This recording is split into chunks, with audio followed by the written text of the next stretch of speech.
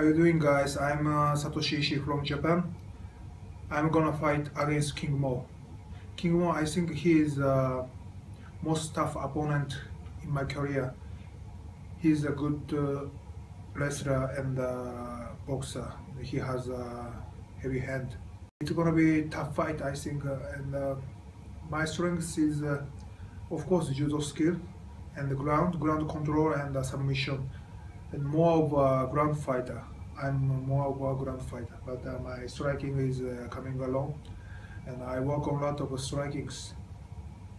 And I'm really looking forward to the fight, and I must finish this fight by KO or submit him.